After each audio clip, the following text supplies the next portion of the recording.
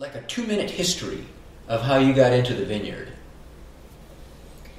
You've got that one down. Well, actually, we just happened to be at the right place at the right time. And we bought this farm, small farm, 27-acre orchard, the old Olmsted place, back in 1959. And it was, we had orchards. We had some sweet cherries, some prunes, some hazelnuts. And I was not a serious farmer. In fact, I knew very little about it. But anyhow, so what brought you to, what made you buy the property then? Actually, I graduated in 1948 from University of Wisconsin-Madison, a business school. And then between that time when we came out to Portland initially and 1959, we had lived in 8 cities in 11 years, and we moved 5 kids. Wow. All those times, 11 years. So between my job and between the military, I was called back into the Navy as a naval officer during the Korean War. So we lived, starting out, leaving Wisconsin in 1948. Loie also graduated, actually from Milwaukee State Teachers, which now is UW Milwaukee. And so we arrived. We didn't know anybody out here, but we had a lot of friends back there and a lot of relatives. And what was the call then? I mean, we had read all about the Pacific Northwest and about Portland. the beaches and the mountains, and the forest, and just growing up in Wisconsin, we're right on Lake Michigan. I knew I needed to be near some water. Mm-hmm. Lloyd grew up in Milwaukee, so we just decided we were going to move to Oregon, and she got a teaching job in Portland, and then that was your wife. Yeah, Lloyd. Lloyd. Yeah, L-O-I-E. L-O-I-E. Yeah. Oh, okay. Loie. Everybody refers to her as Lloyd. Oh, okay. So anyhow, so then between 1948, we then lived in New York, Los Angeles, San Francisco, Sacramento, Reno, Lake Tahoe area. Wow. Back to Portland. Like 2 years at a time. And then at that point, we said, we moved these kids 11 times. 5 kids. It's 5 kids, in 11 years. So anyhow, we moved the kids 5 times, so we said, hey, it's time for us to take rent. So we thought we were going to we wanted to buy a view lot in the country, but the lady, the widow of this old established farm, orchard, it was that home was built in 1916. The home that you live in? Yeah. And it was these people came out from Iowa, and so it was a typical Midwestern classic full basement type. It was just it's a lovely home. So we decided that okay, we'll buy the whole 9 yards. Okay. So the home and acreage. Yeah, 27 acres. I had 3 tractors. I had never driven a tractor in my life. And so, in fact, I guess somebody told me, and it reminded me that I didn't even know how to start the thing. And a couple old trucks, too. I had to call somebody up to tell me how to start this crawler tractor. But anyhow, so then and then I had the opportunity to move elsewhere. But we decided this is going to be where we're going to stay. It was kind of a career-changing event. So what year was that when you... That was in 1959 when we finally decided, hey, that's it. We're here. And because I had to go back to the Navy for a couple of years and as a naval officer. So anyhow, so what happened is we then found ourselves surrounded by farmers who wanted to retire. Mm-hmm. And so then we began buying some additional acreage. And what was the thought? I mean, like, why buy? I mean, you've learned how to drive a tractor. I'll tell you why. Having lived in L.A., in the Bay Area, we lived on the peninsula, and then Sacramento and Reno. We saw what was happening down there in terms of real estate. And when we arrived in Oregon, we didn't have a lot of money, but we had a lot of kids. And that's why we didn't have a lot of money. But they had a lot of free labor. So what happened is we could buy, Lloyd and I could buy, and I gotta remember always to say we. Right. Lloyd and I could buy You always do. any orchard for $300-400 an acre. All view property. Adjoining the farm here. All view property. And so you wanted to become a speculator then? Developer? Well, no, not a developer. No. What we wanted to do farming. And hopefully I'd be able to continue my job. Lloyd then, after raising the 5 kids, went back to teaching, but first the kids were raised. And then we weren't speculating on it, but we knew that we could gamble and leverage ourselves because the property would only become more valuable. Okay?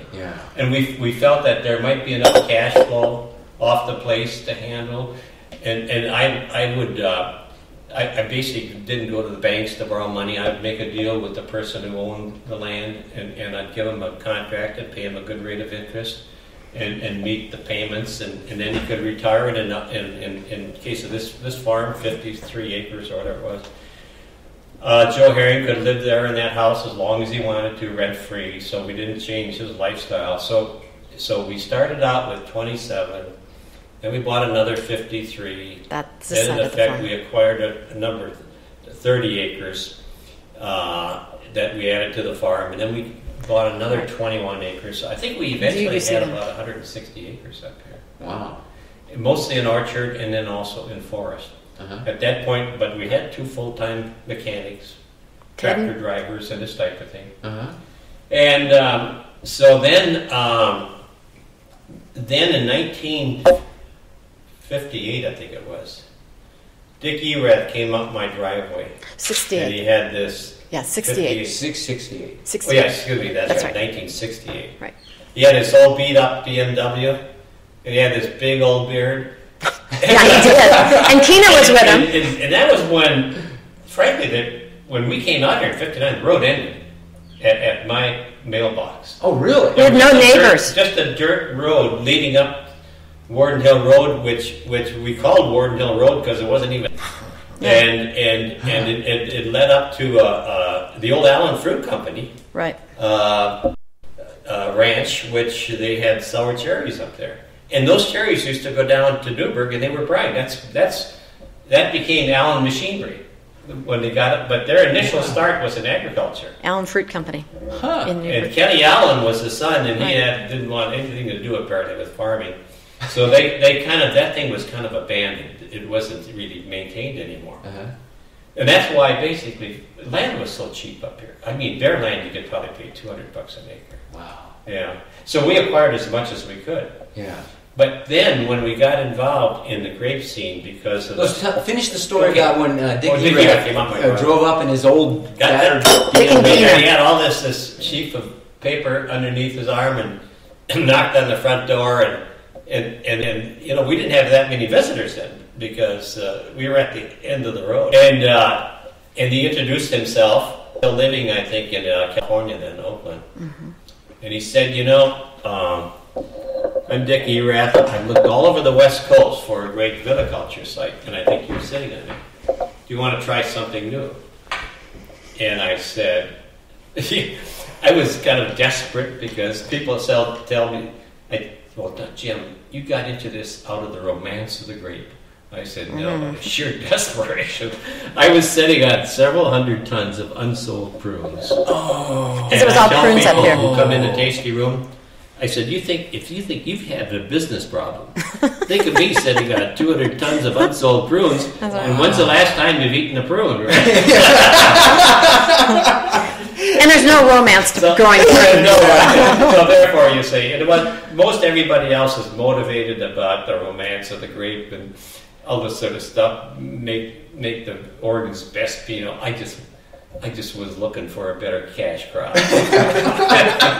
Well, how did he convince you that this is going to be a cash crop because not many people were growing grapes here. Well, I figured anything would be better than $40 a ton prunes. That's what the price of prunes got up to. And we still maintained our orchards, but I said, okay, Dick, I tell you what, we're always willing to try something new. And in fact, in his book, he points out that we were one of the few people to really gamble. To be willing to. But we also had the rest of our orchards. So I said, okay, I'll tell you what we'll do. We'll plant 1.5 acres of Riesling, and then an acre of Pinot Noir. And we'll pull the prunes out of there. And then, but I said, I'm going to need a lot of help on this thing because I don't know how to grow wine grapes. I know how to grow good fruit. And so he assured me that he had all this knowledge and this type of thing. And then remind me later on to tell a story about his 25th crush when he acknowledged he didn't know what he was doing. But anyhow, so what happened is we were engaged in a conversation, and I said, okay, you convinced me. What do we need? He said, well, you need to build a greenhouse. Like, I need to build a greenhouse. We didn't know about that part. Yeah, so, okay. I'll tell you what we'll do. It can't be very big. That's still standing. You've parked in that. Is that right? That's the original greenhouse. It has a D2 tractor in mint condition. But that was a greenhouse. Wow. So what happened is, and we had, my guys built it. And we had the plastic, we couldn't even afford glass. We had the plastic, and then we had Keena that's Dick's and wife. Nick would come down, and my two guys, Ferd and Ted, would come down, and Lloyd, and we did all the work. And I said, okay, but how about the cuttings? He said, and that's when it was difficult to get wood. Well, there was no wood in Oregon, of course. So Dick said, I'll get the cuttings from Wente in California, which he did. So he brought the cuttings in. And then we actually, so I think in 1968 we built that greenhouse and we propagated the plants. That had to be. And then in 69 was the indicator vine behind the red house. 69. Yeah, was when we put the first indicator vine, and then Ted did his little gardening trick with it. Oh, you got to hear that, too. Yeah. Because Dick said, well, how do we know we can actually write them here? Dick said, well, we'll put an indicator vine out there behind Ted's house, the little red house. Where Ted lived. And then we'll watch it and we'll observe what, when the buds and this type of thing. The only time I saw Dick Erath mad, he came up my driveway and said, Jim, what happened to that indicator vine? I said, oh, it's still there. And then he said, no. Ted dissed it up. Did the tractor working right on over? What is this wild thing growing? Later on, I heard he went back to Keena and he said, these GD Oregon farmers don't deserve grapes in Oregon. That's funny. But it didn't make a difference. The vineyard started going in anyway. But then I had the other catch. And that was I had to go to the bank to borrow some money. To build that greenhouse. I was borrowing a lot of money for my 160-acre operation. A lot of money. And I would always have my budget with these line items. And I put that one item in there, hoping he wouldn't see it, and it said greenhouse. And he said, Jim, greenhouse, what is this all about? I thought, oh, God, he found it. See, Dad's an accountant, so he knows how to do this. I had, accounting background, but anyhow, business background, actually. So what happened is I said, we're going to grow wine grapes in Oregon. He looked at me and said, you can't grow wine grapes in Oregon. I knew he was not going to fund me anymore. Okay, so I said, okay, let's take that out of there. Okay, you're going to give me the rest of the money? Oh, sure. So I left. He gave me the money, and he said, okay, we'll lend you this X number of dollars. So I got back to Erath. Erath's kind of waiting to see whether I got the money. I said, I did, but from now on, we're going to call it, because I took it out of my diesel budget, the diesel greenhouse. It's the diesel shed. Oh, man. So anyhow, then It's still there so now. it came I take time care of it. and to plant the vineyard. Okay, of course, I still don't irrigate, but anyhow, none of us. So we had to figure out because we have the dry summers how we're going to keep these things going. So what we did, and Dick figured this out, we'd auger the hole, and then we'd get these milk cartons, the half-gallon milk cartons. Like Dairy Gold and all. And they're open on both ends. And then we would pop those down into the hole, and then we would put the plant down and backfill around the plant.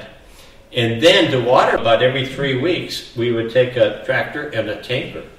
Oh, wow. So rusted one, you've seen them on the farm. Little greenhouse plant.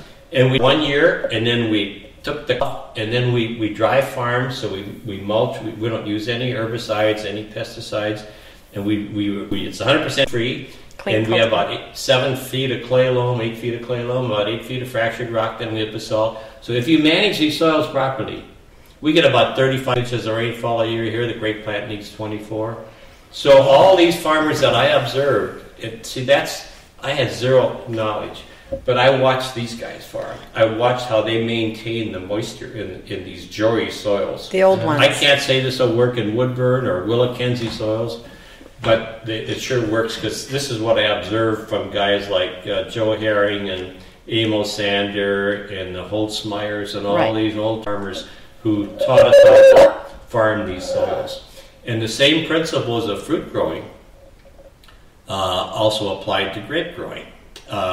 So as a result, then we put out our first vineyard in 1970, and then our first crush, I think Dick either had some in 73 or 73. 73, very first one. And it was in his basement. Of the house up there. He had this little stemmer crusher that we were turning by hand, and then he had that little basket press that we were turning by hand. Yep, the wooden one. And as we were dumping from our cherry boxes the grapes into this thing, I said to Dick, "Are you sure this is going to work?" My bankers said it won't work, so it's going to work. Okay, great.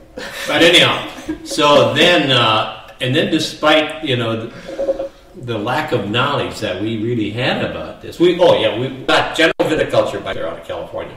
We read that. But then we had to adopt that to California, Oregon conditions, which is completely different. We went to the old 12-foot by 6-foot spacing, which I still like. Well, I had big equipment, and because I had a lot of orchards, and nobody even thought about high density planting then. And it was a wide rows. So as a result, the first wine was it wasn't really great, but it Young showed vines, the but very potential good. despite maybe some of the mistakes that we might have made.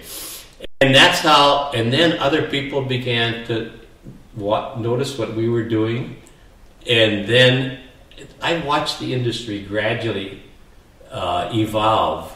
From guys, the pioneers like Lett and Sokoblosser and Ponzi, and who am I missing? Well, then Redford came in. They came in later. I know. There were only 5 of us initially. It was basically Ponzi. And Adelsheim later was there too, yeah. And, so those are the fun. Yeah, Chuck Corey. Yeah. So there were only about 5 or 6 growth. of us.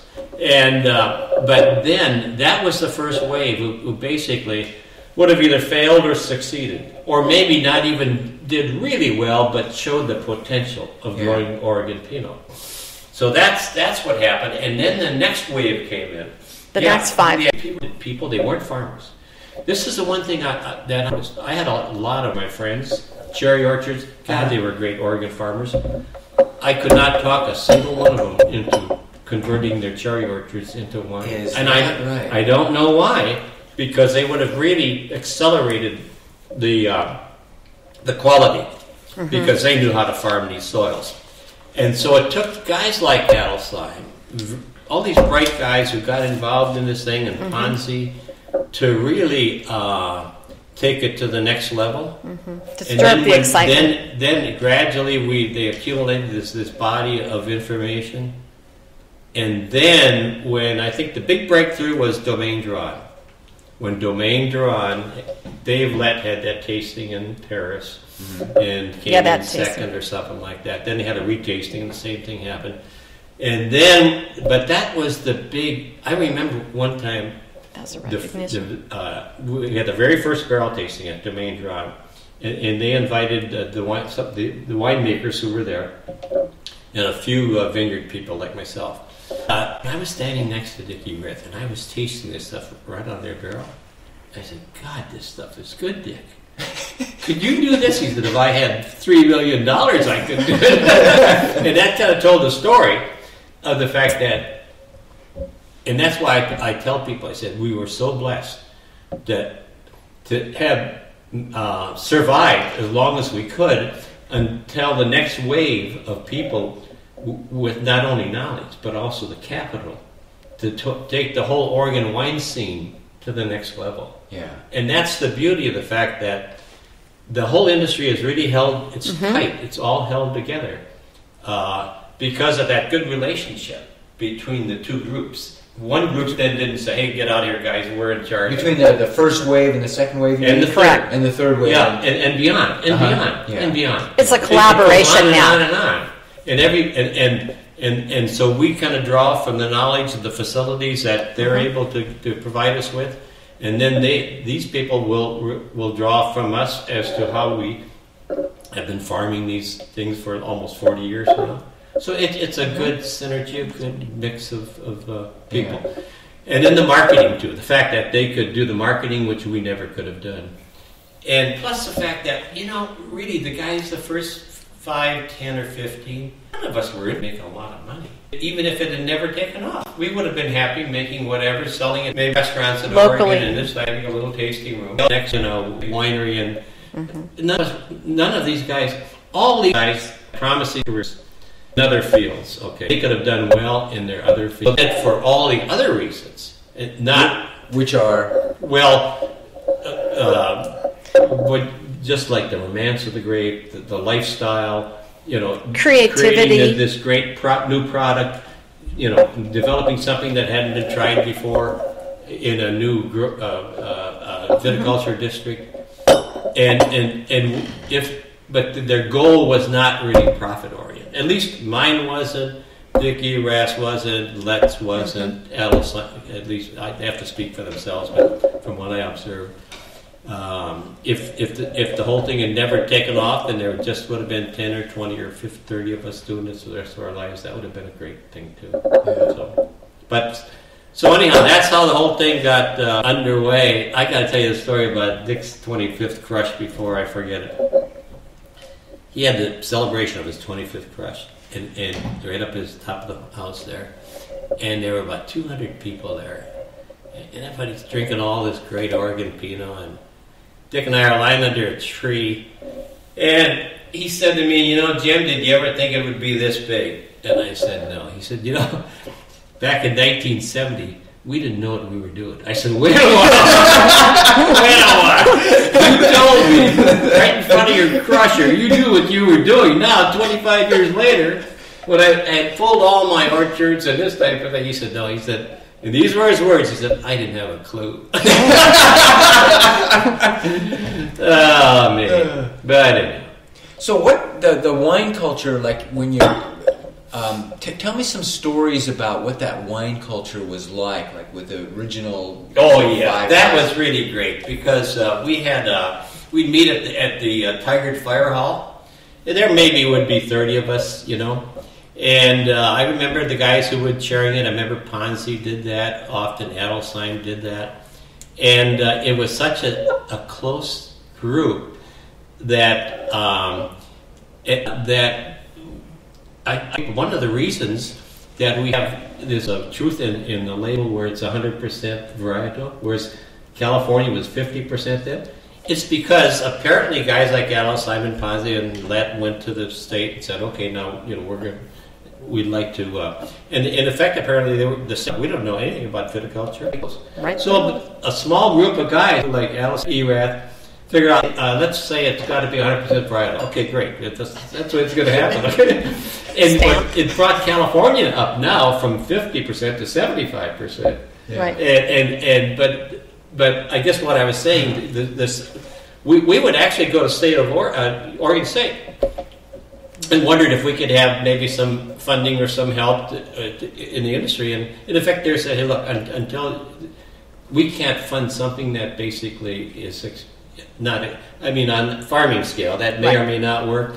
Until this is the impression I got is they were told, hey, until it's a viable industry, it's going to be difficult to get the funds. So that's why this group had to kind of figure it out on their own. Okay? Mm-hmm. And now, of course, we get a tremendous amount of help from Oregon State, state of Oregon. And you know the legislators and the governors have always been behind us, and so. But like I'm thinking, I'm trying to visualize like one of those meetings, and you've got like an interesting array of people. Oh yeah. You know, from Adelsheim to Corey, who's like can be pretty abrasive apparently. Oh, let me tell you a story about Corey. So we go to these meetings. We had a rule. Okay, the meeting started at 7:00. We try to adjourn at about 7 o'clock in the evening. Yeah, and try to adjourn at about 9 o'clock, and then we could start drinking wine. Okay. After the meeting. After the meeting. And I can remember Ponzi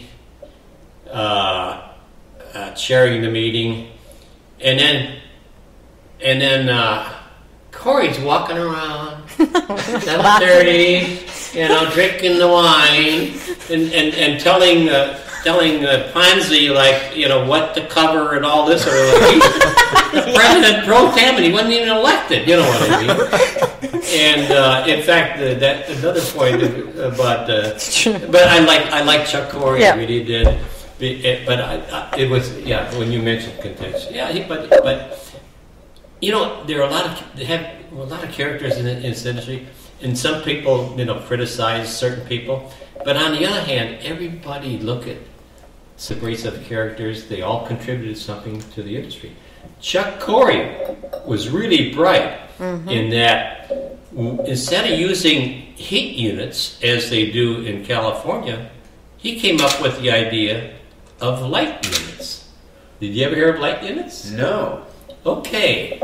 He figured out that because of our latitude, and the sun is out, it gets dark at about 9:30 here, whereas in California there might be 2 hours earlier that sunsets.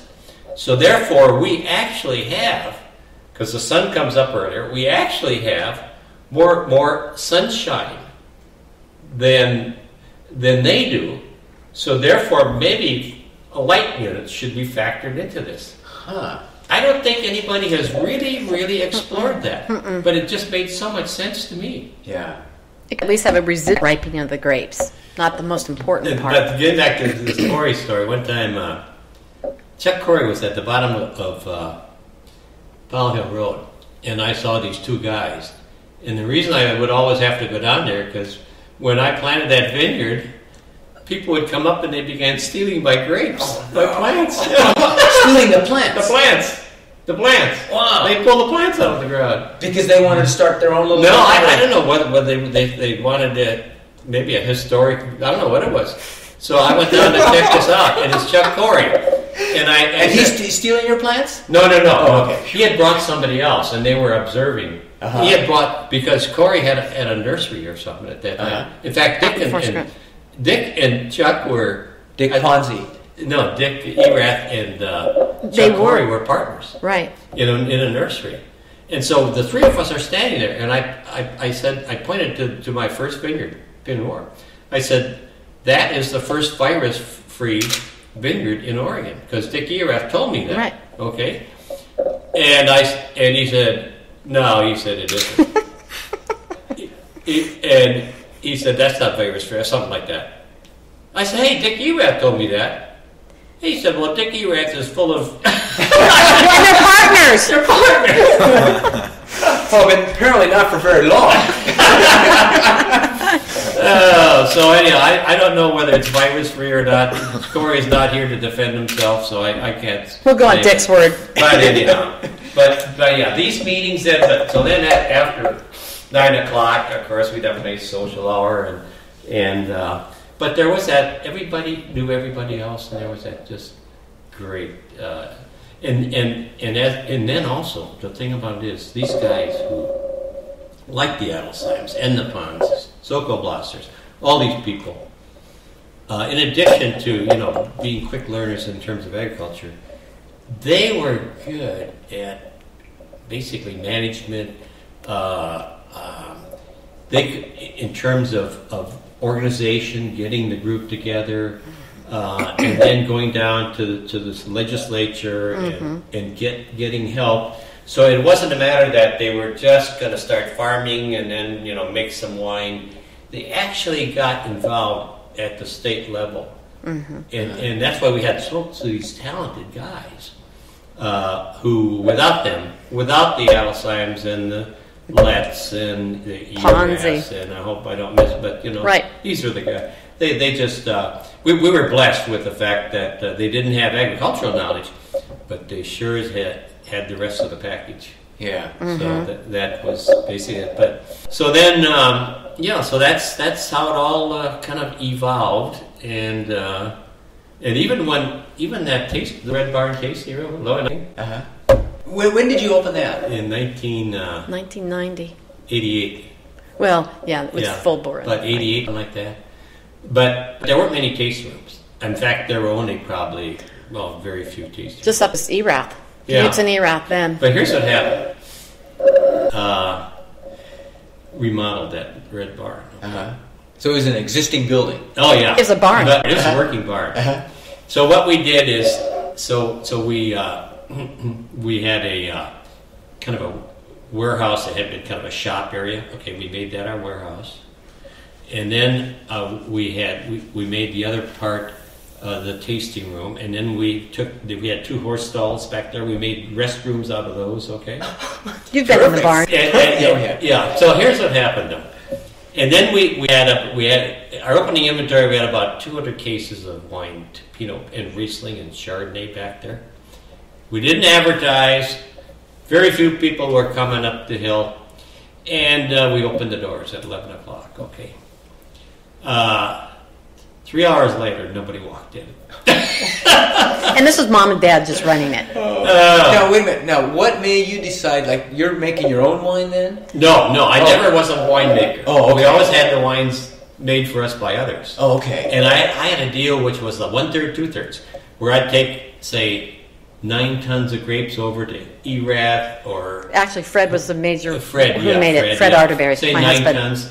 And then he would keep 6 tons for his own use. 3 tons they'd custom make the wines for us and put my label on it. Wow. Little Red Barn. It was so... I figured out it was a good deal for them. It was a good deal for me. Yeah. It was a 1/3, 2/3.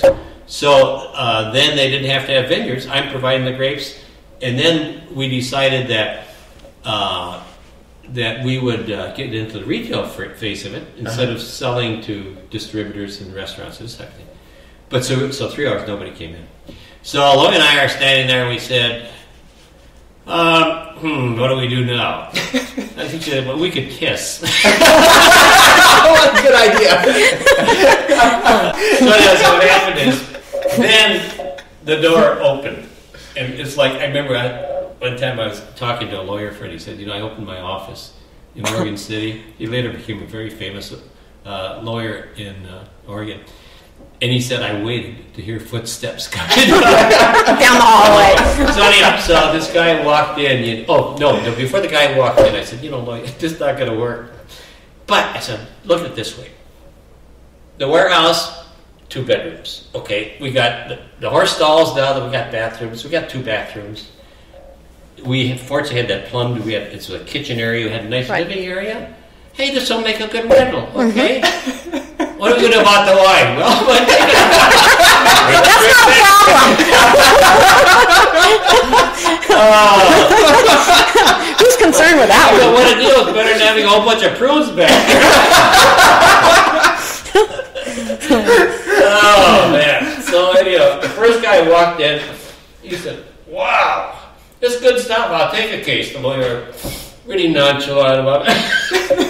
We were about ready to pass out.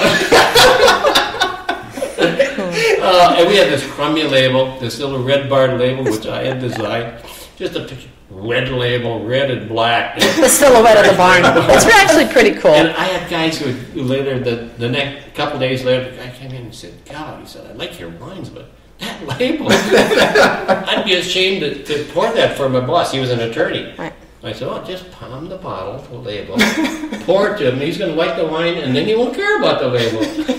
Or put it in a brown paper The sack. little lady standing next to this guy said, "Look, I've been in about 6 tasting rooms, and that's the best wine, and who cares about the label?" And I said, "Yeah, we're not at any grocery stores. You come here and taste it." And It's the barn.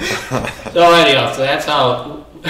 How much did you charge for the first bottle? Oh, God. $10 a bottle for Pinot. $10. $10 a bottle. And what maybe $8. And the Riesling was like $5. We had $5 for the Riesling. Yeah. Uh-huh. And So now, what year was that now? 88. In 88. Yeah. And then maybe $10. Well, heck, we weren't getting much for the grapes then. Yeah, I think like $7.50 for the Chardonnay. This is what $500 for Riesling, if that. Mm-hmm. $500 Riesling, a ton. Chardonnay, Yeah, and Pinot and Noir. that's why the guys had to leave a lot of fruit on Right. because to cover the cost, and that's why there was some of that Riesling wasn't very good. It was kind of thin. But and I think we got $10, $15. Them guaranteed $15. God, $20 we would get, like, that's unreal. Yeah. That, I mean, you could get any bottle of Pinot for about $15. Yeah. But that's how, and Because the only other tasting rooms up on the hill was Knudsen Erath at the very top. It wasn't, we didn't have Lang, Tory Moore, or anyone. There was no one else around. So people were coming. Knudsen Erath, because I was in the tasting room with Kina from the very beginning, and that was the very destination for everyone. And then they come over, and there's a Marsh Red Barn Vineyard, the tasting room and all. Yeah. So it's like now go down to the Red Barn. Mom and Dad are down there. yeah, inside job. The prices are better down there.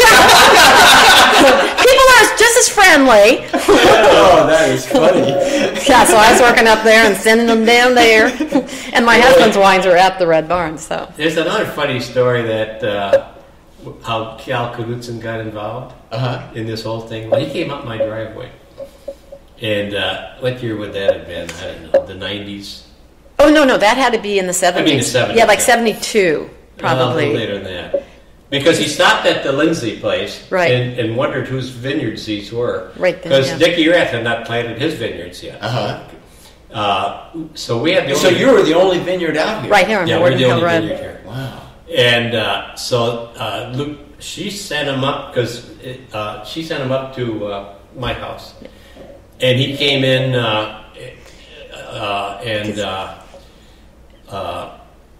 and then he introduced himself that he was interested in wine grapes, and that he worked for.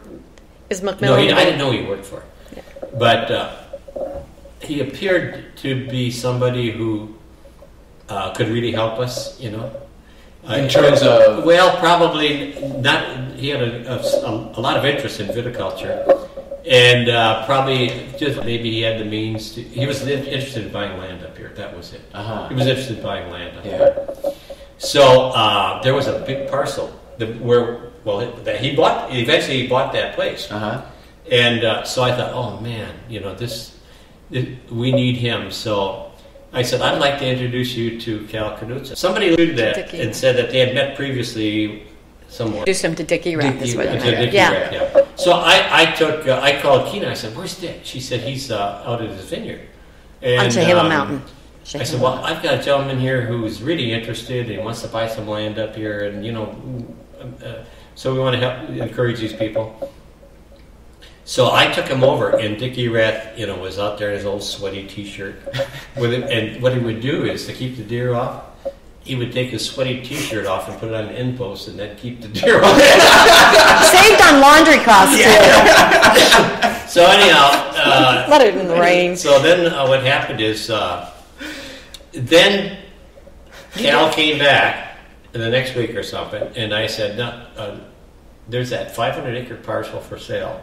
And we walked up to the top of the hill, and we looked at that. And that was an abandoned walnut orchard, okay? Wow. And So the trees were still there? Yeah, a lot of the trees were still there. And a little white house. But it was about 500 acres, and it was it was a reasonable price, $500 an acre. Yeah, I think 400 or 5. Yeah. I don't know, it's something like that. And and it had some forest on it, So I said, Cal, here's the thing. I don't think there's any risk involved in this deal. Number one, I think viticulture is going to work okay. Number two, if that doesn't work, it's view property. And if agriculture is going to work up here, that's view property. And number three, it's got timber, So he said, that's not timber. I thought, what does this guy know? He's from Seattle, this type of thing. So as he left, he gave me his card. C. Calvert Knudsen, Senior Vice President, Warehouse. And before then, it was Macmillan Blodell of Canada. So that's how. That's timber to us. And then Cal was also one of the so instrumental because he was an attorney, but he was a great business manager. He later became CEO of Macmillan Blodell in Canada, which was the largest industrial company there. So here you had somebody who was interested in viticulture, somebody who had the resources, and somebody who had the skills, management, business know-how, and having him in the industry was very important too.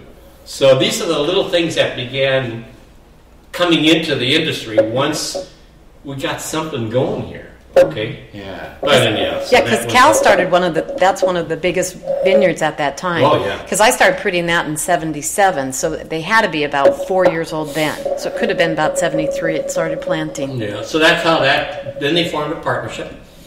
And then Cal and Dick. That all evolved. But no, essentially, that's the situation. Okay, tell me a little bit about, that's the wine culture at the beginning. Tell me about wine culture right now in Oregon, from the hill here. Actually, one thing, now that I'm almost 82 years old, I've kind of backed off the whole thing. I'm taking less and less. I don't belong to any organizations. I really don't get together with the other these people, other than to occasionally at some party or something like that. Yeah. So in terms of, I don't. You're gonna have to ask somebody else about that because I just don't. I'm just happy now farming my little acreage. I continue to get on the tractor every day, and I dropped out of the politics of the whole thing, and I just felt that once we got these other people involved, because I used to really be active in agriculture, in the cherry growers, the co-ops, and fruit co-ops, and then nut co-ops and stuff like that, and I just felt, hey, look, guys like me, we should just like a horse going back to the barn. But anyhow, and the beauty of it is there's so much talent that just come in here and take over, and even the direction that it's taking. I think there'll be of the original group that will continue, like with Jimmy and with the Leps and with the Ponzi's and the Soko Blossers, that will never go away. But I wonder if as some of these huge corporate companies come in here, and I'm not talking about Domaine Serene and Domaine Duran, I'm talking about the mass marketers, but I don't know how they can pull that off. But if they come in and it's more of a marketing type thing, I think we're going to lose some of that. Mm-hmm. Well, and I see it actually as 3 generations here, and I see what Dad was saying with now, it's moving into the next generation, and people of my age, such as Alan Holstein and Roland Souls, those people, and the Langs, and so who have then taken up the next momentum, whereas David Lett said, okay, he's retiring, he wants to play with the grandchildren and things. So now that age group is coming in and has come in 15, 20 years ago and kind of keeping the momentum going.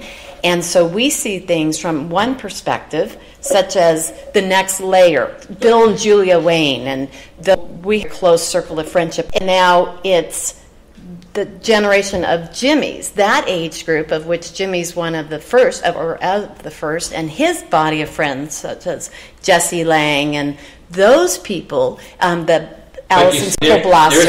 And that culture will never change. And we will, even if we're an island among the corporate giants. Right. But I don't think there will be a mass consolidation for this reason. It's unlike California, where they can have 2,000 acre spreads and this type of thing. Because we have these microclimates, because we have these small parcels, because those people, those of us who got here early, we're not going to give up our way of life, and our family's going to continue this whole thing. So it'd be almost impossible, I think.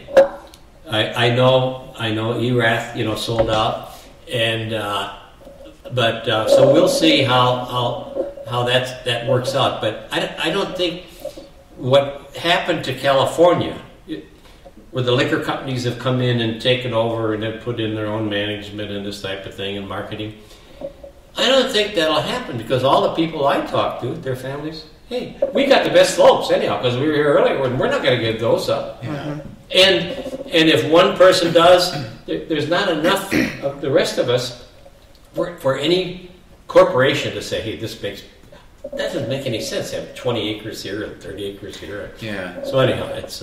And so what I was leading up to on that, too, in addition to what Dad said, is that now you have... In ours, we're more active in the vineyards and in the wineries. We have interconnections. In Jimmy's age group, where you have Allison Sokol-Blosser, Jesse Lang, you have all it's the Dundee Hills AVA. Which is now going. And it's all these younger ones who are the leading people and the movers and the shakers, and they're organizing, and they're doing the connections and the webpage and the legislature. They're now moving into that one. And so, and as Dad said, the slopes are here. There's not going to be the major people saying, I'm buying this 1,000 acres here. Everybody, Jimmy included, and Jesse Lang, and Jason Lett, they all have pride of what their family has started and keeping it in that same arena, the same size. Yeah. So, and that's also not the Oregon culture. The Oregon culture, people live here for other reasons than just selling out to somebody for megabucks, okay? Yeah. Right. We love our beaches, we love our mountains. We fought to keep this in as a matter of fact, this is an interesting story too, because the developers wanted to come up here and subdivide all this property, okay? And that's before we had land use laws. Before in LCDC. 73 for 100. So what happened? Fortunately, Yamhill County commissioners. Yamhill County was agricultural based. We basically didn't have any industry out here, okay? So agriculture was prominent, and the first salvo up here came from an outfit called, I think it was called Standard Investment Company. Or Standard Insurance Company. It's one of the two. And they bought the old Allen Fruit Company, 500 acres. which is beyond. And they were going to subdivide that into 1 acre home sites. 500 homes. Because it was grandfathered. They had it grandfathered in. So what happened is we had these meetings. A group of us got together. And that was before grapes. Okay? Yeah. Oh, okay. So, and so we got together and we fought that. And we said, what are you going to do for water? Well, we're going to pipe the water up from, the land, all this sort of stuff, Not through my land are you going to do it, okay? Because we were in between. And we knew once they put a subdivision up there, this whole thing would collapse. Yeah. Because I can't be farming with 500 homes up there. So we had John Myers, and we had Herb Holtzmeyer, and myself. Yeah, wouldn't be. And these two families were original, and they owned a lot of land up there. And we then had 160 acres. So what we did is we said, we're at the crossroads. If that thing goes through, it's gonna change for us too. So we said, why don't we go to the county commissioners and ask that this be a zone for farm use only. So we did. And so this was back in the 60s, as I recall. And as I remember, they were kind of surprised that we didn't want to basically subdivide our property, I think. The commissioners. Yeah. But they said, okay, that's what you guys want to do. So what they did is they, in effect, kind of saved this area up here for farming before LCDC came in, which then officially locked it up in 1973. Yeah. And that's why right now I'm the only guy who could. I was grandfathered in. I could subdivide my 90 acres up here. That's what I have now. Nobody else could do it because I was grandfathered in. But I'm not building any homes. Okay. I mean, we want to keep it just this way. But I think it was the foresight of the Yamhill County Commissioners in the 60s to recognize that if these guys wanted to keep it in farm, we'll see that it stays in farm. Because we just felt that at some point, that's what you would have seen. All these hills would have been covered with homes. Yeah. So, but anyhow, that's how that all came about. Jimmy, I want to ask you now. You're third generation. Marsha, I'm going to get to you too. Yeah, Martha, that's fine. It's all right. You're not the first one. It's like you're hearing your granddad talk here, and what influence does that have on your thought process? It's like you're starting to make wine now. Mm-hmm. You're starting to get into the industry. What like when you hear your grandfather talk, what influence does that have on you? Oh, well, it's always just great to soak up and listen to and hear the stories about how things came to be. Uh-huh. You can learn a lot from that. I just really try to soak up as much stuff as I can and hang out. It's really inspiring. Yeah. And it's like, what are you aspiring, like, what do you want to be doing in, say, 10 years? Oh, making wine. Uh-huh. Getting bigger. It's really what I want to do. Every year I'm trying to get bigger. Uh-huh. Make more wine and just focus on making the best wine I possibly can. Yeah. Best grapes I can get, make the best wine out of it. And where does that motive, where does that come from? Well, I love Pinot Noir. I love Oregon. I love Dundee Hills, where I'm from. And, I take a great amount of pride in the quality of my wines. And I feel like I have, a lot of momentum going into this based on my history and my past and the family. And I just want to build on to that and keep going and just keep the momentum going. So what is it about the history that you want to keep going? What is it specifically? Just the tradition of growing grapes and making wine is something I like, and I just love to do it. Something I just really have a great time doing. Uh-huh. And I just love the craft of it. I love specifically the Dundee Hills wines, and I just want to showcase the Dundee Hills and showcase the Marsh Vineyard because I believe it is one of the best in America. What's different about the Marsh Vineyard and the Dundee Hills than, say, Eola or Roseburg? Well, with Marsh Vineyard, it's really unique because of, number one, the vine age. It's very rare to have vines that are 38 years old outside of France, for talking about Pinot Noir. So immediately off the bat, that gives a great advantage over other fruit, other vineyards. As far as the site goes, you couldn't have a better site than being at 300 to 800 feet, Dundee Hills right here on these soils, and it's planted to the older clones of Pinot Noir, which I really like stylistically for making really elegant, pretty wine, which I feel is what the Dundee Hills does. Dundee Hills fruit characteristics are really bright red fruits. They're very elegant. They have nice acidity naturally from the microclimate that we're in. Just everything kind of lines up where we're at on this site to make really beautiful Pinot Noir. And what is it about, like specifically about like the Dundee Hills in this area here that makes that wine? I mean, right. It's so you look at all the variables that go into that, and you can't nail that down. But there are a lot of factors that play into it. Just the hills, just kind of almost the rain shadow effect you have coming over this ridge right here. Marsh is right here. It's just our microclimate, where we're at, the slope of the hills, the age of the vines, the airflow that we have. We have a great airflow that comes over the top of the hill. We have wider rows, so that allows even more airflow, and we rarely get any rot. Rot pressure is very low. Just all these things. And you're saying that's because like the spacing between the spacing helps. A wider spacing actually gives you a better airflow, less rot pressure. That's interesting. If I could add, Grandpa would have Louis Martini, I think, said, "You find me a good fruit orchard, that's where I'll put in a good vineyard." And that's what we had. Plus the fact that Dundee was formed by people from Dundee, Scotland, and they were orchardists back there. So when they came out to Dundee in the 1800s, they planted decayed basalt grapefruit up here.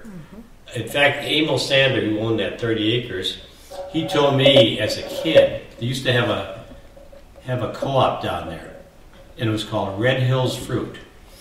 And then the co-op drew from the Red Hills, and he said, but then it was very successful because everybody wanted this grape, and they dried them mostly. They didn't can them; they were all dried. And then they began to buy from other sites on the valley floor and this type of thing. But he said we would always go back and we had the drier screens, and the Red Hills fruit was just dripping. It was so sweet. And those are the ones they would eat. Okay. Mm-hmm. And in fact, I found that old stencil. I know. Joe Harry I was going to say the Red Hills fruit. Said Red Hills fruit. So it's not on the boxes. It's a new viticulture area. But in terms of fruit growing, this has been here since and successfully raising families, entire families on 60 acres. And every family would have their dryer. So they had these 60-acre parcels. And there were dryers back in the 1800s, even when we came out. Mr. Herring's dryer was right there. We had one dryer was down there, drying this side. So there's been this thing. This has been proven to be a great fruit growing area. Yeah. So in fact, I was talking to Sterling yesterday, and I said, God, we just got a 93 from the Wine Spectator and a 92 from another deal on Scott Paul and then on Howard's. And everybody not criticized me. Well, they say, Jim, you're old-fashioned. You got these 12-foot rows, 600 plants per acre, and everybody else does 2,100. And I said, I get good sun exposure, I get good air drainage. I'm satisfied with a 93. 92. Yeah. And I get $45 a bottle for my Pinot. And everybody wants my grapes. What am I doing wrong? When somebody else irrigates it, close plants it, and comes out with a 95, and I'd say, you're right. Okay, good for you. I'll drink your wine. Okay. So this whole thing about I asked Sterling. I said, hey, Sterling, how come everybody wants my fruit? And I'm getting a 93 and a 92, and I have Loewy's block, as a matter of fact. Wines and Spirits reviewed 470 North American Pinots. And we had a Loewy's block, which was made by Rex Hill, came in number 4.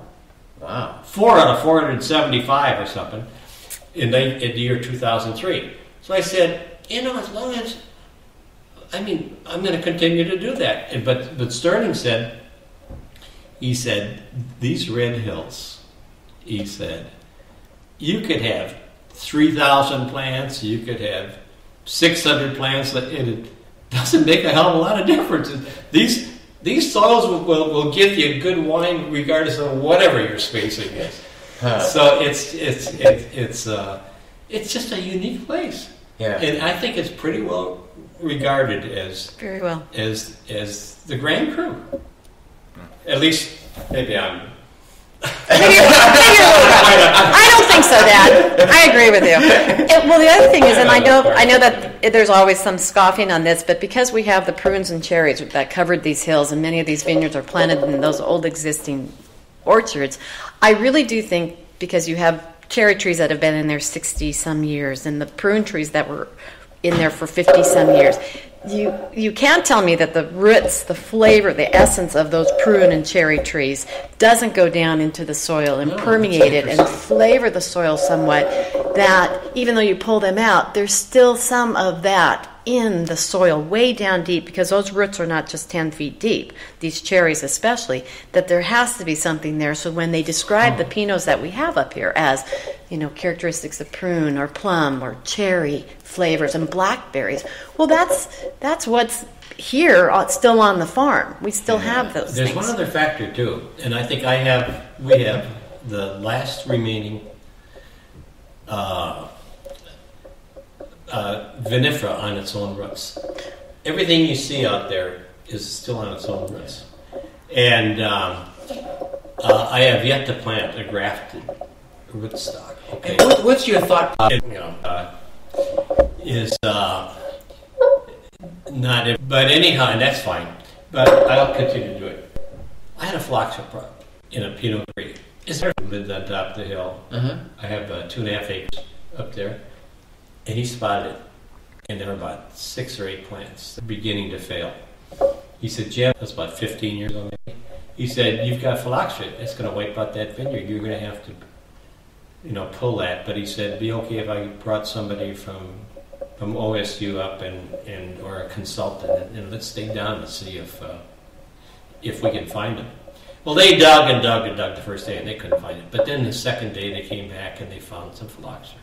And they said, "Yeah, that's it." I had leased that vineyard out because I was trying to retire and this type of thing. And they made I think a big mistake everybody made, and I never made that mistake. I tried to talk people out of it. They put it into sod, 100% sod. And they wanted to stress their vines because then you produce better wine. Timmy would know more about that than I. I never like to stress a vine because it's like stressing a body. You get sick, you die, and this type of stuff. So anyhow, at least I took it back and I tore it all up. Got a big old cover crop disc got in there. I think I even ripped it out. Cultivation, one of my center incident. But anyhow, so I began farming it the way I would farm my cherries and my hazelnuts and my walnuts and my prunes, where I developed lace mulch in the summertime and maintain the moisture because soils are capable of holding a lot of moisture. Bigger back into not only the ones that did. Right now, you can walk through that vineyard. You can't find a sick plant. So I attribute it to the fact that forget this whole thing about competition and stressing your plants. You may make, in fact, I think there's some validity to that because when you notice that a berry plant or something is dying, it begins to produce its nature's way of producing the best fruit and seed so that the species will continue, see? So anyhow, so that's... and right now, I have a lot of phylloxera. I just took that vineyard back. I'm working on that. And other than that, on all my vineyards... Right. It's clean. You can come here in the summertime and they're all vigorous. I don't have any other spots of phylloxera.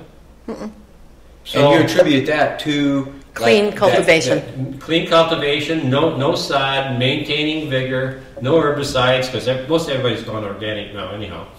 And just keeping the plants healthy and vigorous, and you may sacrifice a little bit of quality maybe in terms of, you have to be a little bit careful in terms of too much vigor, but then, if you go in there and do a lot of hedging, keep the leaf stuff under control. But you got to keep that plant healthy. At least that's my strategy. Yeah. I'm sure that a lot of people would refute that, but that doesn't bother me. Well, it speaks for itself. Yeah. The I just vineyards do speak what I for have to itself. do, and Yeah. if it works, great. If it doesn't happen, that's okay. Yeah. Yeah. Martha, you tell me a little bit what it was like to kind of grow up with, like On grow the up farm. in the vineyard. Yeah, with Zoe, it was so important to her too. So the two of us always need Yeah. to be mentioned. Yeah. Because without, in fact, thinking you were at that book, that The Boys Up North, he gave me a signed copy, and he said, "To Jim and Lloyd, without you two, this probably would not have happened." Mm-hmm. So it was great. Well, it was a bit of a transition and not even an awareness yet when we started putting in the vineyard, which is right below there, because we were, it's a family effort too in some ways, because we had the prunes, we had the cherries, we had the filberts, we had the walnuts, so we were all the kids were all used to working anyway on the farm after school, weekends, Christmas vacations, school vacations. And so you're doing chores. You're doing All the time, Oh, yeah, anyway. farm kids, Yeah, yeah. there was nothing that was changing. It's now a new kind of crop that's going in. And what's this one all about? That started in 1970. That was the vineyard down there. So what my job was, that vineyard started, and then by the Red Barn, the Vadensville, was to water in the summer with a tanker truck and just standing beside and doing that. Or when Ted got the hose system around the Red Barn, the series of pipes and hoses. So we didn't have to tank water, but Yeah. we were So- just watering them one time. Yeah, that's what just for the very first year. So you knew that was the one year you were going to stand outside and water and hoe around these little things. So that was the first beginning of it. Then was college, and yet I lived on the farm for the first 3 years of college and commuted to Portland State, so was always helping out on the summers or whatever needed. Mom was still working full-time reading, and Dad had not yet retired. When it got more interesting was right after college, the year after college, and it was a very rainy, that's when I realized this is good. It was a very rainy harvest. It was in 1976. This is the fall of 77 then, where Mom and Dad, you guys couldn't get pickers for that one lower block. We just had no pickers, so I called my previous friends from college, about a crew of about 6 people, and it was definitely the United Nations kind of group. I had a friend from Palestine, another friend, fiery red-haired Patrick from the East Coast, and I had Craig and Ruth from New York City, all these odd, eccentric friends who we all knew each other through Portland State, and said, "We need help picking. Can you help pick?" "Oh, that sounds like fun. I said, "Mom and Dad will have tacos at the very end." And so they all came out. We had rain gear for those who didn't have enough, and we picked the Riesling. It was Riesling that needed to be picked. And we picked the Riesling. We had to take the boxes, carry them up to Warden Hill Road, and there was a truck, and Dad and Ted and all. And then afterwards, having tacos at Mom and Dad's, and this diverse group, Louise, she was Italian. I mean, you have all my friends here, and it was just the best feeling. It was just great, and knowing then, okay, this works. And then I went on then, graduated, of course, from college, and then moved back after that 1 year. Okay, I'm back, thank you very much. And his mom said, "Well, no one can ever take your college degree away," because they covered all their college degrees. And I always thought, well, now, who's they? Who's trying to take my college degree away? But Mom was just glad, okay, but she's back. Then I started, one of the things I did right then was starting to work up at Knutson-Erath, and I would be pruning and working in their vineyard, which were just babies' vineyards then.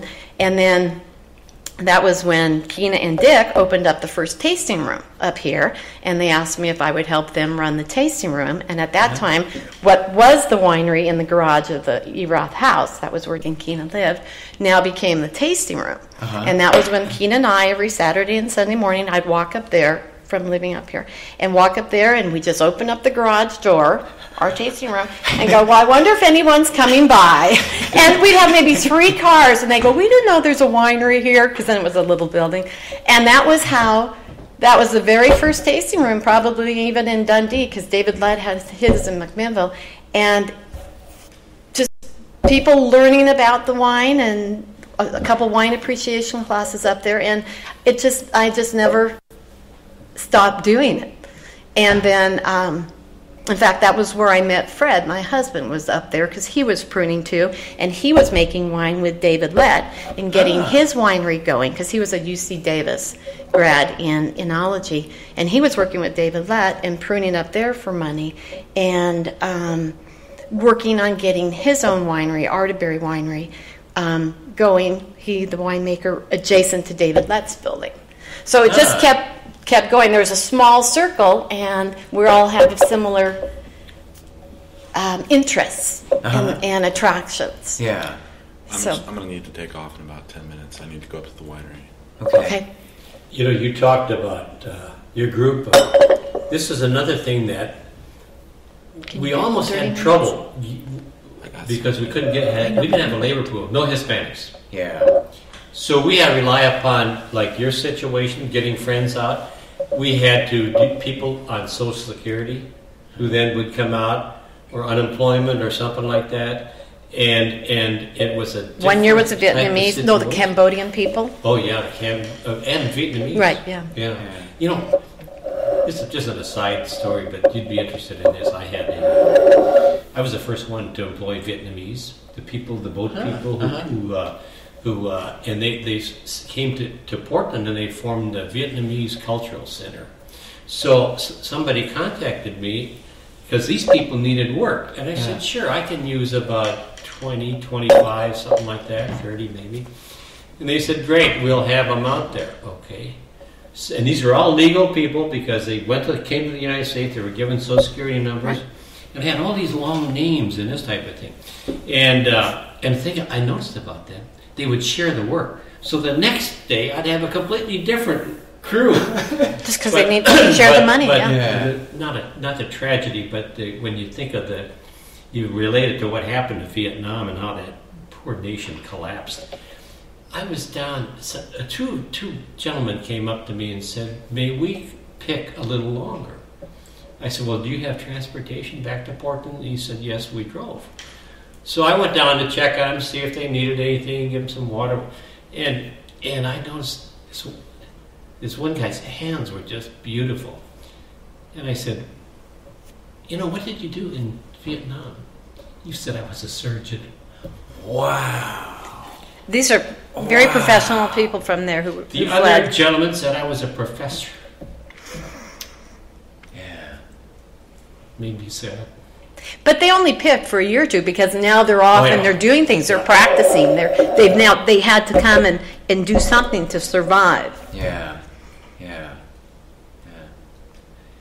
Well. No, but that's So that's how that started, and then just then with Fred, and then Fred and I married, and we lived up there, and then Jimmy was born, and here we are, generation 3. Yeah.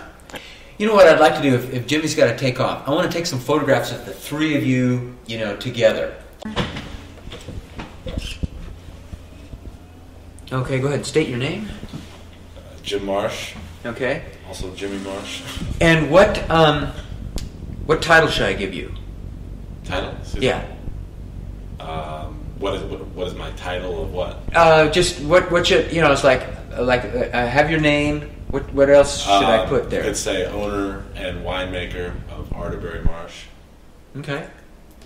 And the question I wanted to ask you is it's like you come from an interesting perspective, like as a third generation person, like having grown up in the vineyard. What has the vineyard taught you about life? I don't necessarily relate the vineyard to anything like that. When I'm out walking around the vineyard, I'm looking at it as a vineyard, as a way to make wine, ways I can make it better, what I have to do, what are some things I could change.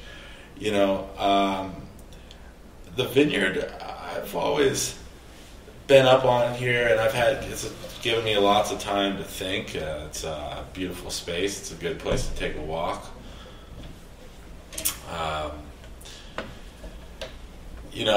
Being out there in the vineyard, doing work, your mind just goes wild. It just always runs. Wild in terms of? Well, the thing is, for example, if I go out in the vineyard to work and I have some things on my mind, that are bothering me or something like that might get amplified when I'm out working in the vineyard, something like that.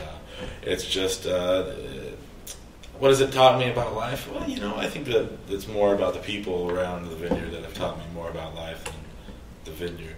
The vineyard is just something that I'm fascinated with and always trying to learn more about, and trying to figure out ways to make even better wine. What have the people taught you that are in the vineyard? Well, everything. Like what specifically? That's how I've become who I am, is from the people who are around me. And you just because I used to pick grapes, is like you're talking like pickers and. So I'm kind of curious. Is like what kind of lessons? I'm talking about more of my family. Oh, okay. Okay. Yeah. No, I mean the vineyard is a lot of work, and that's what it is. A lot of work in terms of physical work, going out there, getting the job done. There's a lot of steps, to bring some grapes that are clean and ripe. And it's not easy. It's a lot of work. But it's just like anything else. If I was a mechanic, I'd look at cars and I'd say, it's a lot of work right there. Yeah. I'm in the wine. So what does a winemaker bring to the bottle? Well, it's a lot, because the winemaker has the responsibility of taking grapes and turning them into a finished product that they can stand behind. And so, therefore, the winemaker needs to be involved in the vineyard as well, because they're going to be sharing some responsibility with the grower for the final product. And it's interesting. That right now the Dijon clones are really, really favorable. People love the Dijon clones, and they're planted very commonly throughout the hills. I don't like the Dijon clones as much as I like the older clones, the Pommard and Wädenswil clones. But the thing about the Dijon clones is they ripen earlier, and there's a safer bet almost with this Oregon climate, because you can ripen grapes before they get rained on. Yeah. I see a lot of vineyard managers really like the Dijon clones simply for that reason, that convenience. But now me, on the other hand, I'm thinking about more than just delivering finished grapes to a winery that's clean and ripe. I'm looking for the flavors, and I'm looking for balance, and I'm looking for a lot of other things. And so, therefore, I would prefer the Pommard and the Wädenswil over the Dijon clones. So, it's just having a winemaker involved in the vineyard is just going to bring about a different perspective on the whole thing, what they're looking for. Kind of balancing it out between what some vineyard managers might want. The interests of the interests of the grower and the interests of the winemaker can be slightly different sometimes. Yeah. And it seems like then there's personalities that are involved too. Like, let's say that you have a grower that, is dead set on, it's like, I want to get my fruit in like now because it's going to rain tomorrow. Sure. And then, like the winemaker says, well, wait a minute, we're not quite there yet. That's definitely an issue. Yeah. Huh. That must be. Do you have like any stories that kind of revolve around that, or? Yeah. Well, I usually try to push for going a little deeper, but I don't really have any specific stories. And I'm not going to allow him to say, he grapes from us. And it was a little challenging harvest. This year especially? Oh, yes, this year. Yeah. So Jim and I were always doing it can be a tug of war. Jim and I are every morning looking at the extended weather forecast, what's going on, what we're picking, when are we going to pick it, what's going to happen, what is his need, what's our need. So we had no family meltdowns, thank gosh. Yeah. Jimmy, thank you very much. I appreciate it. For sure. Yeah. See you later, Yeah, sweetie. thanks a lot. I still have Martha and Jim. Don't run away. No. I'll I'll sit by Dad. All right. See you, Rebar. Hey, thanks a lot. I appreciate it. And we will, when Dad comes up, the three of us go up to Torrymore Okay, so that'd Dad be- can barrel sample. Yeah, that'd be really cool. I got another winery coming up. You No, don't not need today. me. Not today. Yeah, No, okay. I'm talking down the line. Oh yeah, down the Like line. a couple yeah. No. somebody's going to call me, see if I'm available. No, Jim wants to take you up there anyway and barrel sample. Yeah, some other time. Yeah, that's what we said. Yeah. I want to ask both of you, because like both of you come from really different perspectives. Like Jim, you kind of almost like stumbled in with a lot of bravery into the vineyard business. You know, and now that you look back on that, like 7 years or so, what has the vineyard taught you? Actually, I can't say that I treat my vineyards any better than my cherry orchards, my walnut orchards, my hazelnut orchards.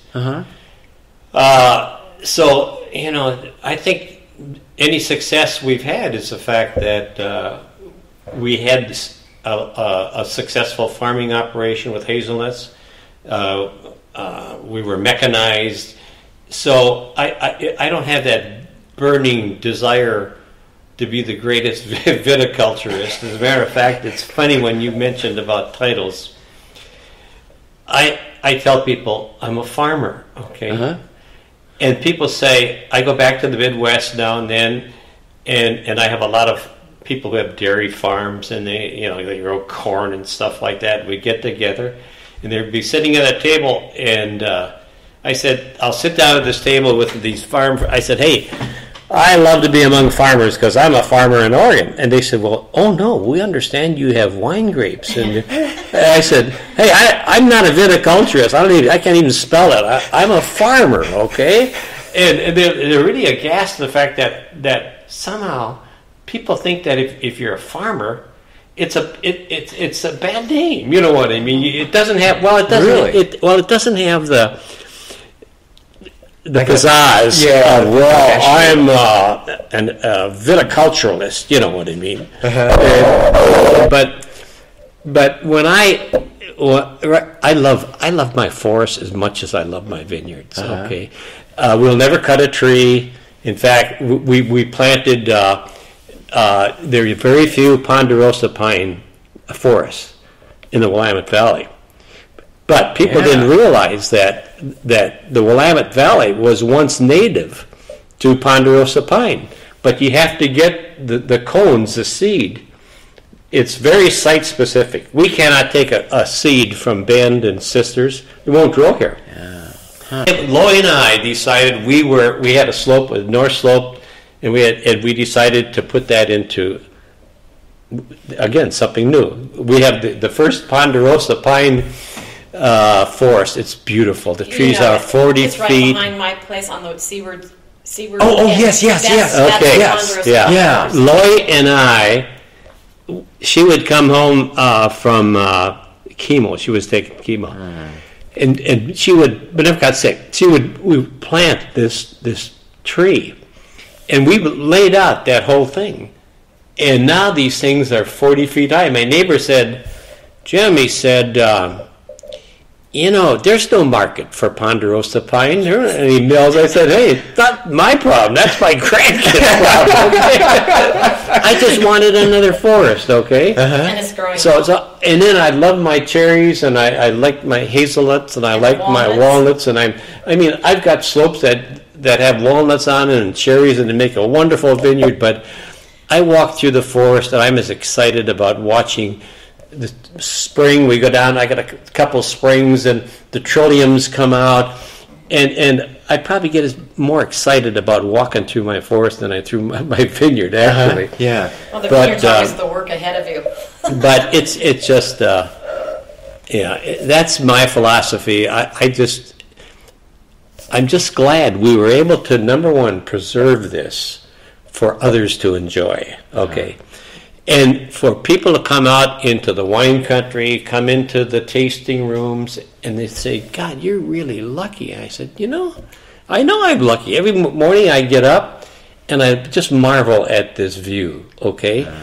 But I said, I get so much satisfaction out of being able to share it with people like you. And maybe you're living in an apartment somewhere or a crowded townhouse or something like that, and come on out to the farm, and I tell people, hey, you can walk anywhere.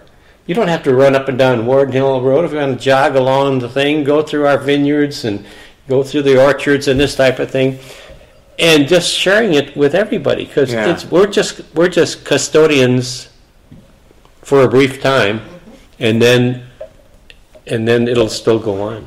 Yeah. So people say, I don't give a darn about a legacy, but if there's anything I'd be proud of, it would be the fact that we preserved these hills for viticulture, for farming, for forest, and that will, and then I say I take the government. And I want to mention another thing about Lloyd.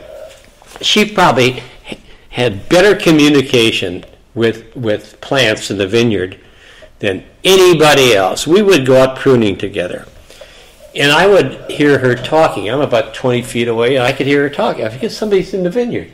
Nobody's there. She's talking to the plant. She's saying, now look, your neighbor there, doing really well, and you're just not. And she's kind of scolding that plant. I listened to the chatter, and they talk about, some people walk in a room and there's a plant, and sometimes it begins to wilt. I'm like, "Ooh, here comes Mo! I got to shape up." You know what I mean? So, and that was the beauty to it. The two of us spending all those hours together, and then the kids helping, and it was just a great. And then also the employees. I mean, Mario, Isidra. I legalized all these people. To this day, their family. As a matter of fact, what's that celebration they have when they're 15 years old? Quinceanera. And I've been the grand whatever it is. The Godfather. I've been the Godfather. So one time, this little Hispanic kid, said, ran up to me, said, Mr. Marsh, would you like to be the Godfather for Esmeralda's celebration over in Woodburn with like 300 people? I said, hey, I would be honored. What do I have to do? He said, you got to pay for the band. I walked in. Here's this like 40-piece Mexican band, and the guys have these white uniforms with gold plated and the brass. And I'm saying, jeez. It's an honor. So I've been the godfather for two of them, and Lloyd and I were the only Caucasians there, and all these other people looking at, how come? I've been the best man for the guys that work for me. And that's the joy you get out of farming. It's not just trying to produce really good Pinot. It's about, and we pay people well above the minimum wage. We take care of them. Lori would, oh God, we were picking cherries. We had these cherry orchards. We had to hand pick all these things. Lori would prepare a coffee break. She was Danish. She would make all these rolls. At 4 a.m, Mom and I would be up doing that. Wow. And then she'd drive up there. She'd honk on the horn. Everybody would come down off their ladders, and I mean, after the harvest, people would send us flowers. Mm-hmm. But any one time, there was a little blind girl, and she would. They would take her up, because we had our own labor camp. We had showers and bathtubs and laundry facilities. They're all family. These people would do anything for us. But so what happened is, this little blind girl, and they were picking for about 10 days up there, and at 9 o'clock, Lloyd would always go up there and honk the horn. They would come down and let her. So at about 8 o'clock, I heard the horn honking. So what's going on? Everybody came down off the ladder, so I went up there. Everybody came down off the ladder. This little blind girl was honking the horn, because then she knew that she'd be getting... I was like, where's Lloyd? And the little blind girl there just honking the horn. But these are little vignettes that, I mean, you talk about, Lloyd kept a diary, because we have a son, David, retired as a Navy captain, and an Annapolis graduate, and got out of the Navy, and she would write to him once a week. So his whole Navy career, she would tell him exactly what was happening on this farm from the time he entered the Naval Academy in 1970 until he retired about 5 years ago. So, and then David's wife saved those letters. Oh, yeah. Definitely. So we could put those together, and it would make a tremendous book. Oh, wow. Anyhow. It's a journal of its own sort. Yeah. But anyhow, and also the fact that we had Ted and Ferd and I've got one son,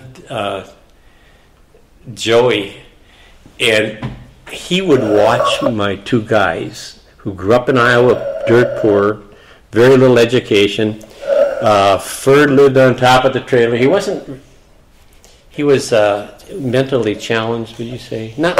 Actually, He was very shy. Yeah. And he was almost a recluse. He was just cutting wood for somebody. So he was Ted's brother, our main guy. So I said, hey, I got a job for Ferd, and we'll buy a trailer for him, and he can work for me. And the guy, we turned him so that I'm prouder of our achievements in that field than I am, the Pinot Noir that grade is 92 or 93 or whatever, or makes people happy. But we took him from a recluse, and we put him on Social Security, and I said, Ferd, you can go into any business in Newburgh. And I made an arrangement. I said, when Ferd comes in, you treat him with respect. He can charge anything at all, and he was really important, and the guys could fix anything. We were the first to use chicken manure in the vineyards, okay? And we had a contract with a 100,000 bird farm to collect all their chicken manure, and that alone is some funny stories that happened. It was a consistency of ready-mix concrete, okay? And we had to pick. I bought a dump truck, and they would fill that up right up, and it looked like ready-mix concrete. And my guys would drive it 6 days a week. I had to drive it one day, okay, on Saturday, because that was their church day. So anyhow, but one time I burned out the clutch on a Saturday, which was their church day, in an orchard, and I had to get there the next day. So the guys couldn't work on it until sunset on Saturday night. Sunday morning, I had to figure out a way to get that manure.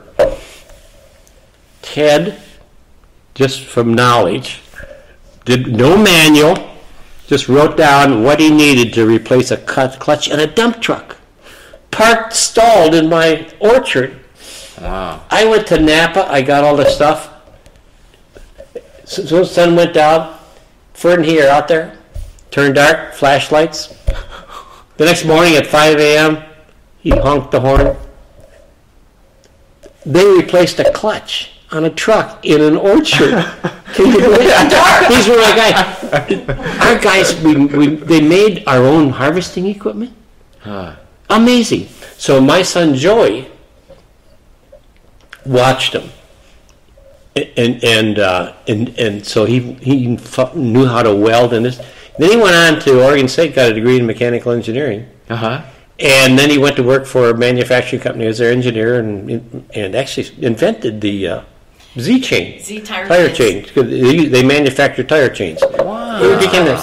And then he was living with us, and he came to Loy and me one night and said, Dad, Mom, I've got an idea. I need $1,000 to file a patent.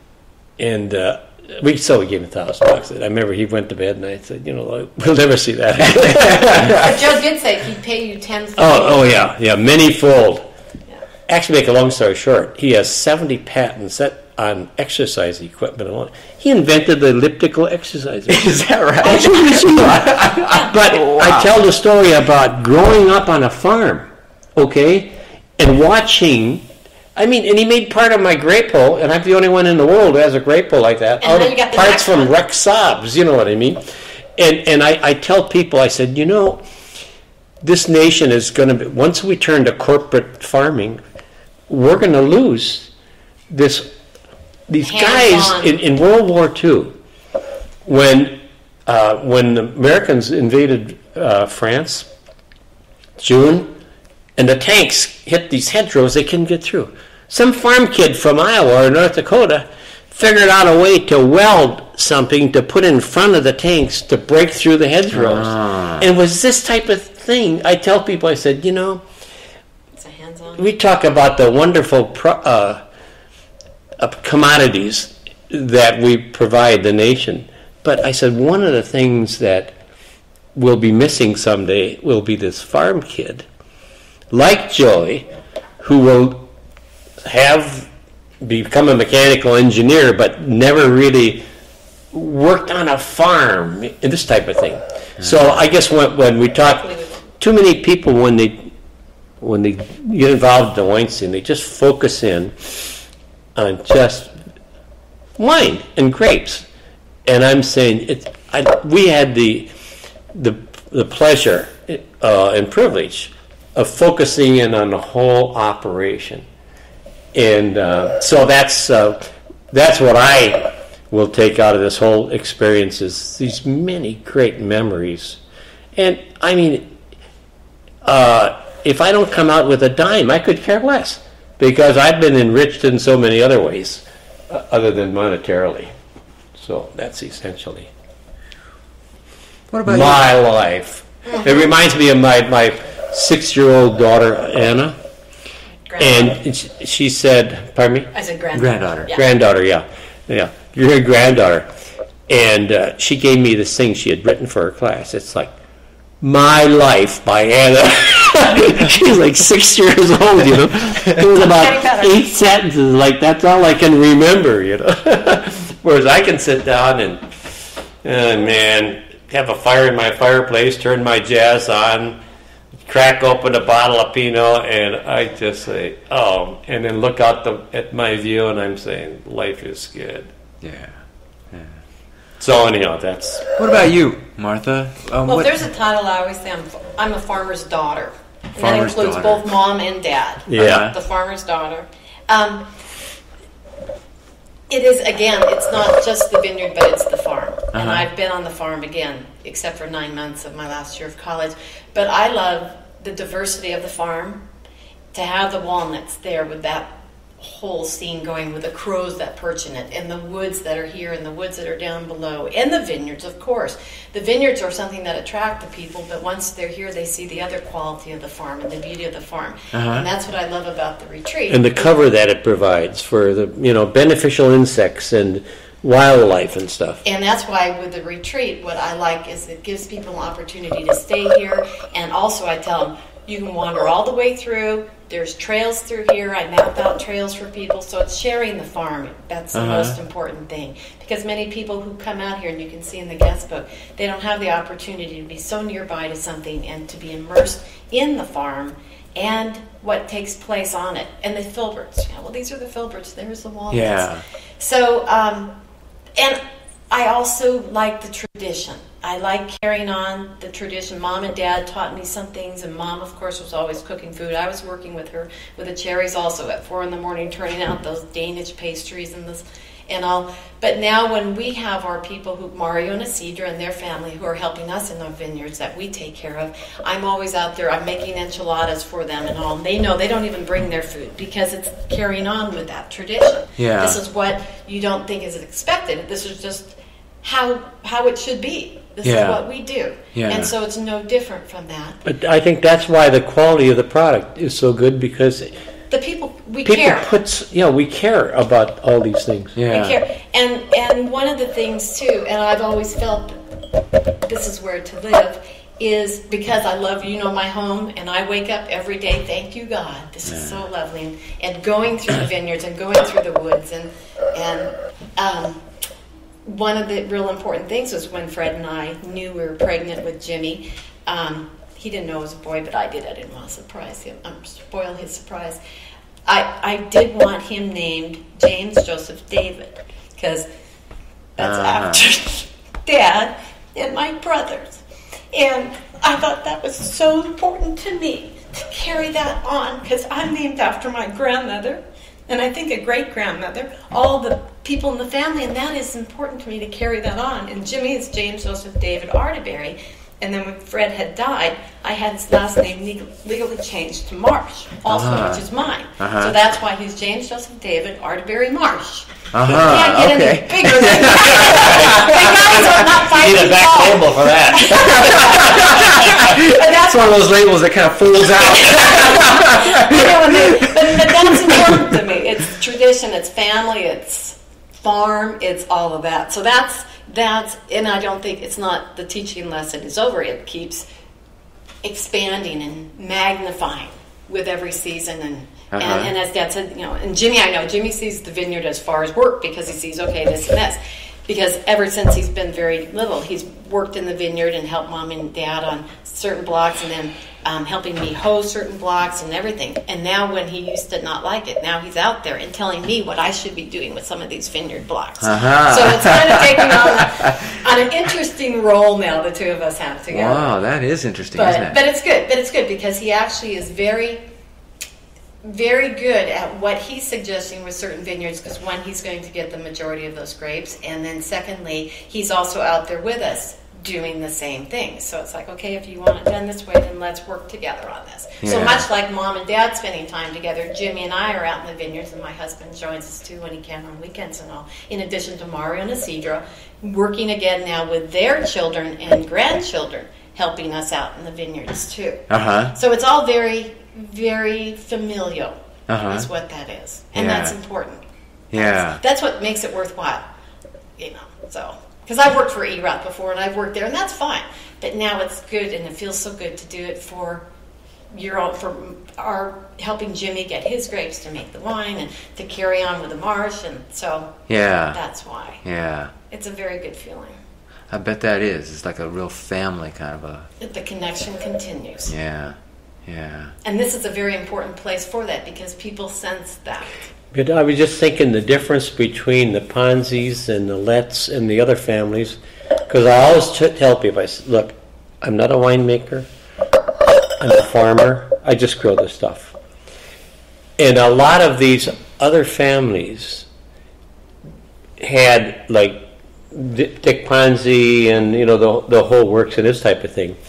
Whereas Jimmy was more involved in the actual farming part of the operation, and then took up winemaking, but he didn't have a mentor like the other ones had. With a winemaking. Yeah. Right. So when you talk about the third generation, and I was thinking about that because having worked for a major corporation and also being a naval officer and then a farmer, when you start with a major corporation, they give you a small department to manage, okay? And then if you do okay, then you punch that ticket. They give you more people to manage, and you go up, and eventually you become the boss. And instead of district, it's a region. It's back in New York or something like that. In the Navy, when I was commissioned, I was an ensign, okay? You go in there and you say, Commander, I think maybe we should be doing it a little differently, Well, hey, in effect, he's telling me, look, you punch your ticket, okay? There's all these little tickets you have to punch. You've got one little stripe there, okay? If you punch the right tickets, and remember, I know a hell of a lot more about navigation than you do as a commander, okay? Then you can do that, but you need a mentor. And but you need to go through these steps, and a lot of times it's a lot easier for like the Langs and this type of thing, because they not only got involved in viticulture, but also then we're on probably running around in a winery a lot too. What I mean, so that's why I would caution Jimmy to be patient, because he's come along really fast in terms of working for different wineries and this type of thing. So, and he's done really well with his wine. But it's almost like he started back here, and then he will achieve the same. But I and sometimes whether it's Dick Ponzi or Dave Lett, I mean, these guys are legends, and Dick Erath, and maybe some of the third tier will become even better than I could have somebody who's going to be a better farmer than I am, okay, and that's fine. But it's all a long process. Well, and Jimmy is going through this process, and he is going slowly, but because he's been making wine for 3 years now, and see, in his case, Fred Arterberry was one of the best winemakers in Oregon, my husband. And Jim has worked with Mark Vlasic, who learned from Fred. Mark took him under his wing. He learned from Lynn Penner Ash, who made but all wines I'm saying for is Rest Hill. this is for one now, crush. Right. See what I mean? No, now he's doing that. This is actually now his fourth crush. I know, but there was one crush with each person. See what I mean? Instead of being hanging around the tanks all the time, like my kids hang around the vineyards. Yeah. Well, Jim does actually. He does full-time work in the winery, and he has.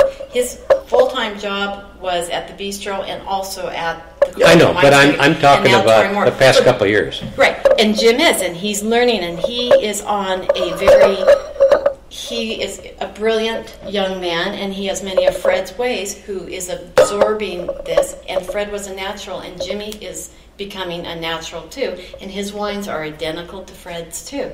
Oh, and I'm and people have taken him under their wing, Don Olson, and said, Jim, you can make your wine up here. You are succeeding. I want to see you continue to succeed. So it's almost, so he's been in the vineyard. He has been in the wineries. He's worked even volunteering in the wineries, and it's good to see him because he has the balance of both, the vineyards and the winery. And But see, a lot of people don't have that experience that Jimmy had in the farming part of it. Because the farmers, the winemakers will say, hey, 85% of it's what happens in the vineyard. And that's exactly true. Yeah. Right, and Jim knows that. So I think that contributes to Jim's success, too, is the fact that he knows what's going on out there. Definitely, he lives there. And he has a feeling for it, a real true feeling for it. Every morning when you wake up, I mean, he's on the farm too. He lives on the farm too. So and together we're both talking on this, and he sees what Dad's doing too, and knows why Dad's doing it, and defends what Dad's doing in the wide rows, as you heard him say. That's great, even though there's it's so small spacing. No, this is the way to do it. This is what works best for us. Right. Yeah. So yeah. It's interesting to see now the third level. Well, and it's like you have an interesting situation here. It's like you've got a farmer's daughter, a kid that grew up on the farm. I juggled both ends of it, the vineyard and the winery section. And I had, when Fred and I got married, I helped him. Okay. So So I was involved with the Arterberry winery on that too, and the vineyard side of it. Yeah. So I've seen both of it, and when Jimmy's doing something, I can caution him. Well, this is what. And eventually we'll get his father's winery journals, because he should have those to read too. So, it's a combination of them. Yeah. I got to look at my thing here and see if there's anything I forgot. You have a lot of additions to what you do. Know. That's why I'm glad it's recorded, because then it's accurate. Yeah. You couldn't get these notes down. There's no way. And plus, like, for me, it's a joy to watch people. It's like I'm learning probably more by watching. Yeah, you're right. Than I am by listening, and it's like Number one, I don't do interviews anymore, but if I did, I would insist that it be recorded. Right. Yeah. And videos is kind of like self-conscious time. I don't like videos. Oh, here's another question that and we touched on it just a little bit, and this is actually for both of you. Is it's like you grew up at the beginning of the wine culture here, and that's like 30-some years. 38 years ago. 38 years. And when you look at other wine cultures around the world, like say Burgundy and the French and the Italian, and I mean we're talking hundreds and hundreds and hundreds of years. Do you think the Oregon wine culture will last? Will last? Yes. I tell a little funny story about that thing. One time I had, I know, when we tasted that barrel tasting up at the main drawing. And I think, and so I wrote a little note to, was it Jacques, or what is it? Up there. The owner. Robert, yeah. Robert or something. And I said, I tasted your wines. They're phenomenal. I said, we've been in the business for, you mentioned hundreds of years. We've been in the business for 20 years. You've been in it for probably 200 years. Yeah. They were phenomenal because but we're about 180 years behind. I tipped my hat to them. I said, okay, I appreciate the fact that you people have been doing it for 200 years. We're not there yet. Yeah. We don't claim to be there yet. Yeah. But I think someday we'll catch up. But right now, we're 180 years behind. But there's a certain thing about like their culture. I mean, their tradition is so steeped. Here is like we've got a couple of cultures going on. We've got the Oregon culture with all the stuff. Measure 37. All that Oregon independence, all that kind of stuff. We have the American culture. There's a lot of corporations. We've got all that kind of thought process. That is quite a bit different than the French, and that's why I wonder if, in fact, the Oregon wine industry will, in fact, last that extra 180 years. You know why I think it will? It will. Because the French, as we all know, are very secretive. And I understand that they have these family secrets about making wine that have stayed within the family for that long time. Oregonians were different in our wine scene. Everybody shares From information. the very beginning. Everybody. If you got a better way to ferment, cold soak, all these new things, hey, we all share it, and whether or growing the grapes or whatever, that information is funneled into the commons. So I think that gives additional strength to the Oregon wine industry, is the fact that it's almost like a brain trust that you have. It's collaboration. And we draw from so many sources, whereas France, I think, and honest to God, I've never been to Burgundy, so I can't be, but what I've read and heard is the fact that, hey, we don't share these things. But anyway, I think it'll, because of the good land use laws, that key. Now, without good land use laws, this would be gone. They'd probably doing big grapes on the valley floor or somewhere like that. But but anyways, so I really think that as long as you have this great product, people will come. They will buy it. So and if we don't pull it off, well, then maybe somebody else will be able to pull it off. But the point is, these slopes, these Oregon climate, we can produce the product. So the product will always be there. Yeah. And the demand is growing too, especially as the urban area of Portland gets larger and larger. More and more people are seeking to come out here and appreciate what is out here and to protect what is out here. And that's one reason why this whole Dundee Hills, this area up here is so popular also, is because it's very close to that metropolitan area. That people have the funds to purchase these Pinots and to also come out and enjoy and appreciate what is only an hour's way from where they live. Yeah. So that makes this region even more visually popular. Yeah. Because you get that many times when people say, I can't believe this is above 99W. I never knew this existed out here. And it's only 2 miles up. Because it is. Probably the very first time you came up here and saw the hills and all, you were probably surprised at the number of vineyards and what you saw. And then you've watched it also grow. Yeah. But I think we're really tied into with the Washington wine scene for this reason. We can't do the Cabs, we can't do the Merlots, we can't do the Zinfandels. Well, down south they do. Southern Oregon. The Pacific Northwest. But I think that's a region. But I really think that the Great Northwest, it's almost like a regional area. And that's what it is. You know what I mean? Pacific Northwest. And so that gives us additional strength too. In fact, that's one of the reasons that Saint Michel bought Erath, is because they didn't have in their portfolio a Pinot, because they can't grow that stuff out there. Yeah. So we get a lot of support that way too. So and many of the wineries here in Yamhill County even bring in grapes from Eastern Washington and are making the Syrahs and the Cabs. From Tory Moore to Peter Rosbach to Carlton Wine Studio to all those people. So it's meshing Washington grapes under Oregon brands. But regardless of the individuals involved, individuals will come and go. But as long as these soils produce this wonderful product, somebody's going to be farming. And they're only getting better. The grapes are only getting better. Because they're getting older.